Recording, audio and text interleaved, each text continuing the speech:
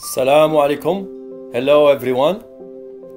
Participants that's gonna be working remotely or following us remotely for the Steam Lore workshop.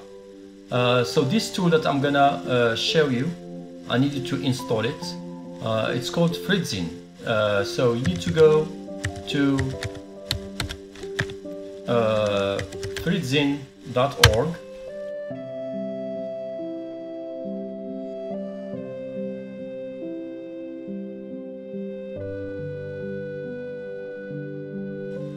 You come to this page and click on download, and it used to be free, but now I guess you pay around $8 US. So click on pay and download, and it depends if you have Windows-based PC or Mac. You're gonna choose the right option, and then download. Very easy to download a folder, and folder, once you download it, it's gonna have all these components. You don't worry about all these.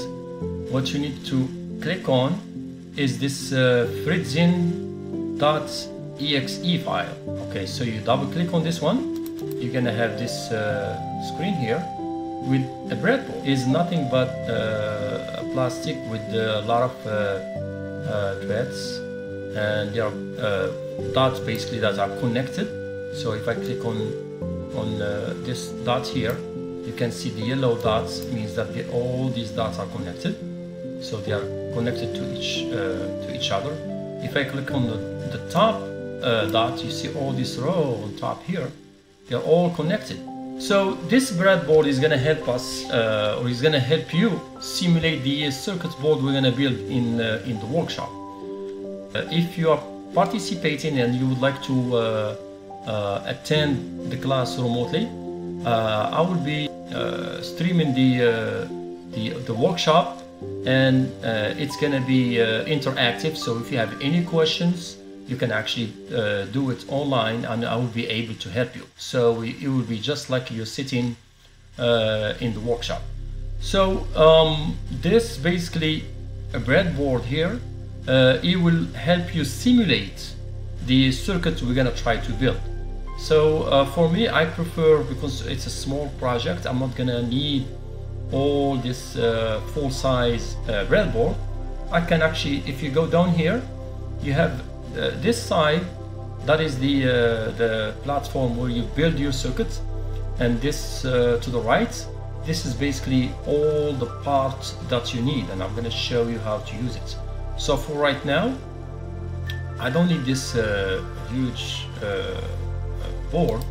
All I need is half size. So I click on half, and if I click on this, I can click and drag, I can rotate. See that? Just like playing a game. So I need the board. Then what else I need? Remember I talked to you about the that microcontroller? Well, we're going to be using Arduino Uno board. So this is the symbol of Arduino board. If I click on it, it's gonna load or multiple boards. I'm just gonna select the first one that will do the job. All these boards are similar in functions, but have more. Some has more features than the others. But for now, let's not get into details to what is the difference between this one and this one, more than understanding how to use it. So I can click on the board, and I'm gonna rotate it, and I'm just gonna explain you a little bit of this board. You don't need to know everything from the beginning. All you need to know, this is a microcontroller board. Okay, it's called Arduino Uno is the board, but the microcontroller is here. This is what we're gonna program. We're gonna program this microcontroller, and it has a USB that you can connect to your laptop, because you're gonna need to write a code. I will share with you, and I will explain you how that code will work. And you need also some you can actually supply voltage to Arduino through your USB, or you can use this power jack here. It takes like from 6 to 9 volts. Also, that's what you need to know about the board. It has multiple ports, inputs, pins, and outputs. And for now, all you need to know is really this is the ground. When I click on it, every electronic device has a ground. So that is the ground here. And if I click on it, you can see these two are all, these three grounds are all connected. Okay. It has also voltage. If I zoom in, you can see 5 volt here. There's another type of VN voltage, but for now, just remember, we're gonna be supplying voltage through the USB. We're gonna have ground, and for now, we're gonna use digital pin. When I mean digital pin, digital has 2 states, either on or off, high or low, 0 or 1. So this is the state of a pin. So you can see that some pins have squiggle and some pins don't. So the pins that don't have squiggle, just like for example port pin, port 8, port 7, port 4, port 2, these are digital input and output, can be programmed. Okay, and I will explain you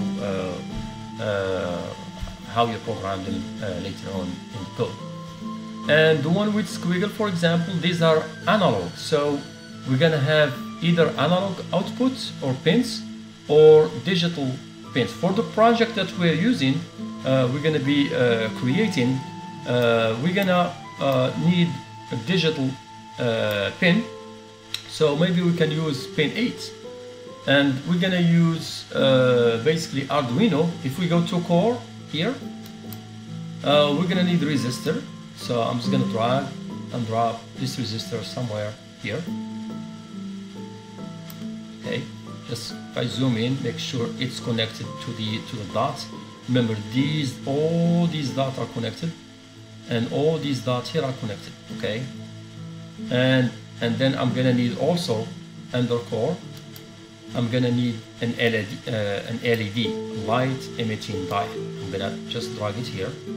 Okay, I'm just gonna drop it for now.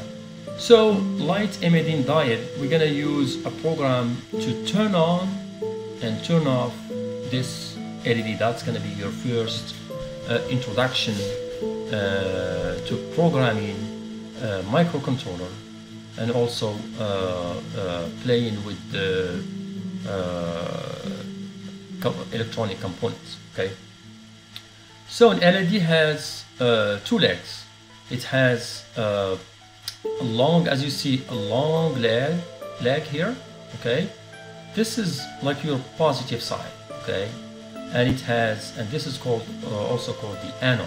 Okay, it's just basically where you connect this in the circuits.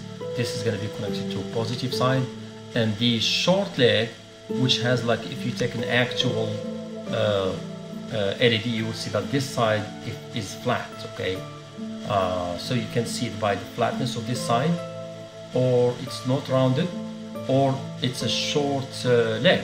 Okay, so the short leg it's also called the cathode. Okay, you don't need to know the names, but just for information. Okay, so the cathode is going to be connected to the negative side or the ground. Okay, and the anode, which is the long leg, it's going to be connected to the positive. I can just, for example, move this one here like so. Just make sure I click it, it gets connected, and I connect this one right here. Okay, now let's make my connection to the Arduino. To make a connection, just basically you can click on any of these three points. They will be connected to the resistor. So I'm just gonna click here, and we said we're gonna use pin 8. So like so. Okay, and we have to connect ground with the ground here, and positive with the positive, and we're gonna connect it to the Arduino also. So the similar way, we can just click on here and drag and drop. Very easy to make. And I can just, you know, just go up like that. Make sure you select the wire, just like really making an actual circuit, except we're really playing with the or doing simulation. It's just like playing. Well, okay, and I'm gonna color the ground or the negative side, make a connection there, and then just gonna make it look nice. Really, I don't have to, but just want to make it look nice. You can click and drag just like that.